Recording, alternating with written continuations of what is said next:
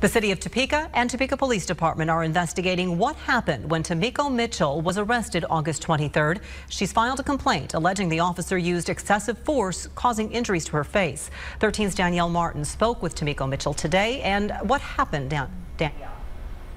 Melissa, Tamiko Mitchell says she was headed to pick up her daughter from work just before 10 p.m. on August 23rd. She was pulled over for running a red light and told the officer her license was suspended. Mitchell and her attorney, Lorana Lassiter-Saunders, spoke with me today about what they say happened next.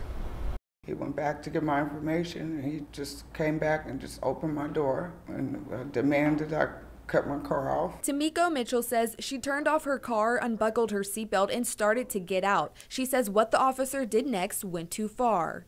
I stepped out of the car, and as I took my initial step, 1 foot out on the ground, he just grabbed me and grabbed my arm and twisted it in my I have previous injuries, and that was what was hurting while I was asking just let me turn around.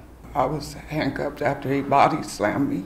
He put me in a full Nelson and he swung around and body slammed me face first. Mitchell says a female officer was also on the scene but did not react. Mitchell said she requested a supervisor. Well, she looks just fine to me. Those are his exact words. But I got a fractured nose and my eyes, so I'm not just fine.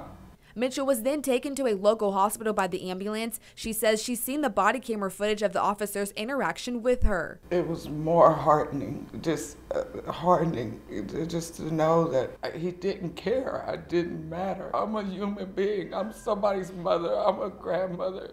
I'm somebody's friend, sister. I'm somebody. Chief Bill Cochran has said the officer felt Mitchell was resisting arrest, and while intentionally taking her to the ground, they went off a curb. Evidence speaks for itself.